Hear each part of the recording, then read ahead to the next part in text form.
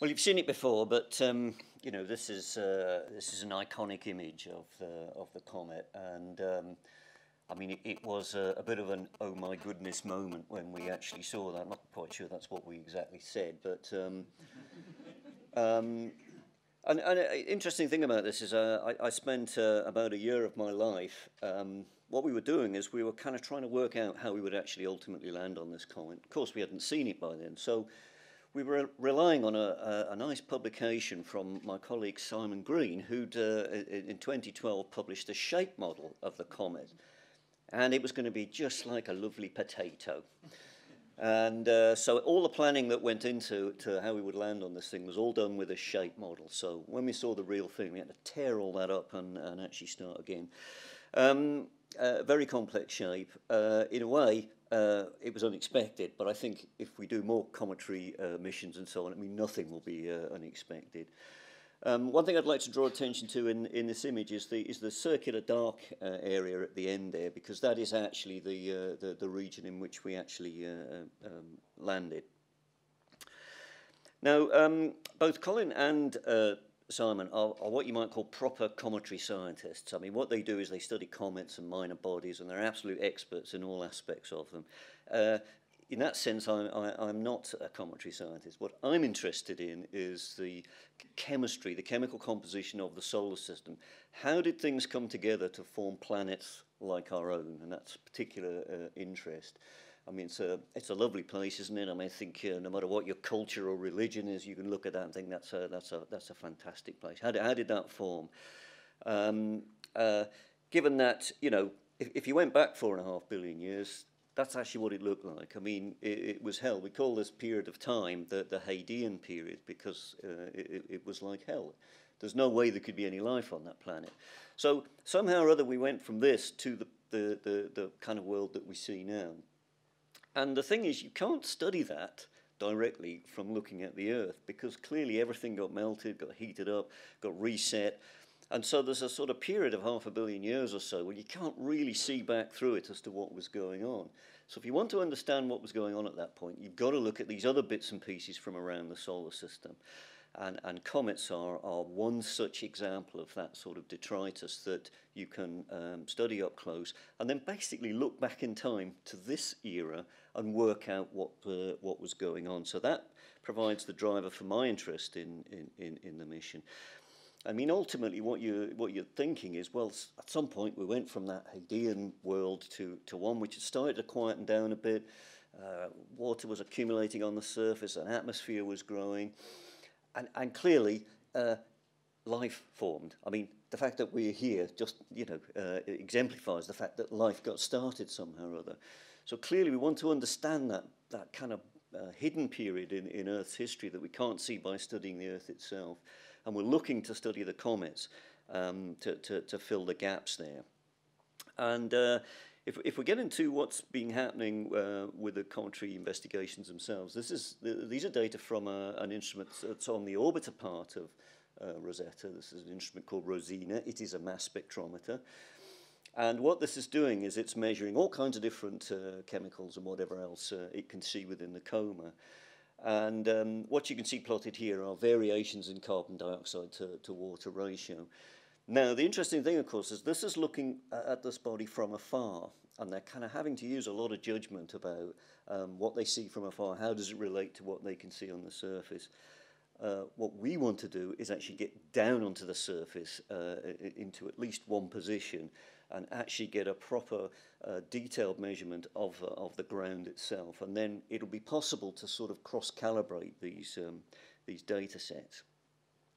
Now, in terms of what we were doing, as we approached the comet, we woke up earlier last year, at the start of last year, did a load of post-hibernation commissioning in about April time, started running our instrument and getting data.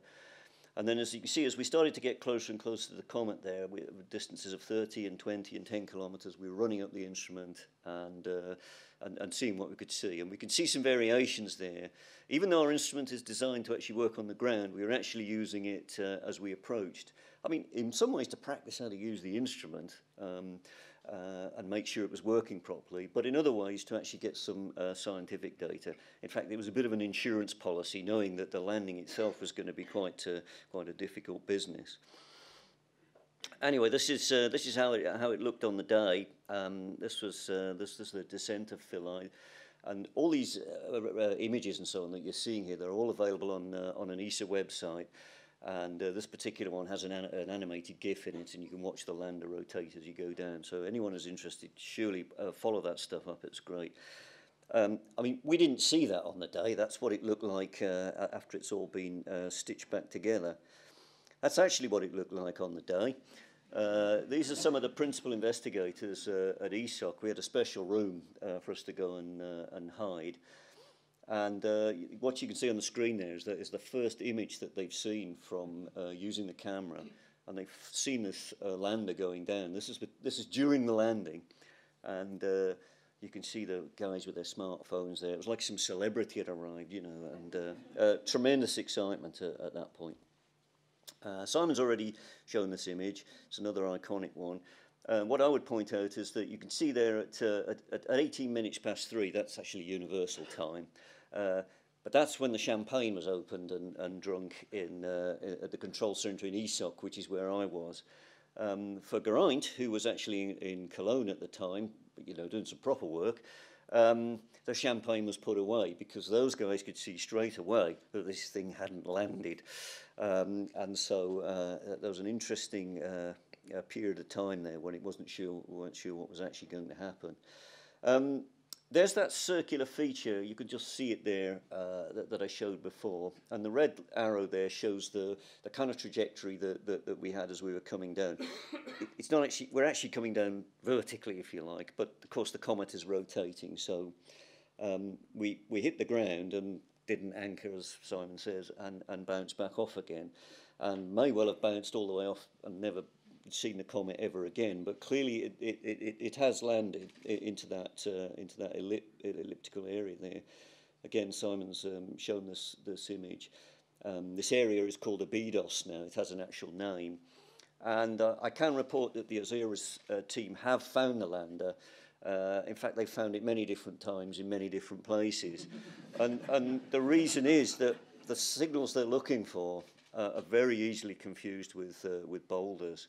And so they've tried their hardest, and they still haven't found it yet. But to illustrate that ellipse is about 300 meters long. It's not a big place. It's not like when we had to look for Beagle, you know, looking at the whole of Mars. You're actually looking at quite a small area. You still can't find it. It's very difficult. Simon showed this image, but actually he showed it in the orientation that it was publicised at the time, and of course it was kind of configured to be the way it was expected to be.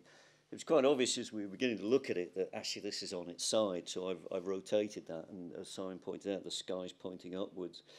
And for me, to try and understand what this actually looked like, if you imagine one of these kind of bowl-shaped chairs, I mean, that's what we're like, the box there on its side with the 3 legs, you know, and it basically came to rest in that. That's a more official version from the operations people on the kind of terrain that they think they've modelled. And I think this is one done by the amateurs, but again, it shows you, it gives you the impression that we're kind of on our side. And so interestingly, we can, using the cameras, instead of seeing a panorama, what we're seeing is the bowl shape that we're in, and just one camera pointing out to the sky. The other thing is, I think you can aware, we're hoping to actually make measurements of samples by drilling down into the surface. Well, unfortunately, we're on our side, and the cliff that we're trying to drill into is too far away. So there's still some things to work out there as to what we might do if we wake up. Just to say that absolutely curiously, that in that image I showed before, at that particular time there, 1543, we were actually running our instrument and actually collecting data at that particular point. And what I've shown here is just a collection of the number of experiments that we actually did during this period. So you can see all the numbers of different mass spectra we've got there. Lots of nice data in the can. And people say, hey, Ian, you're going to show us some data. It's like, yeah, there you go.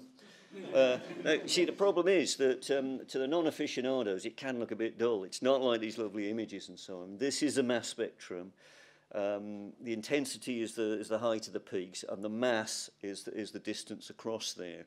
And so our job is to try and understand through mass calibration and whatever else exactly what is in these mass spectra.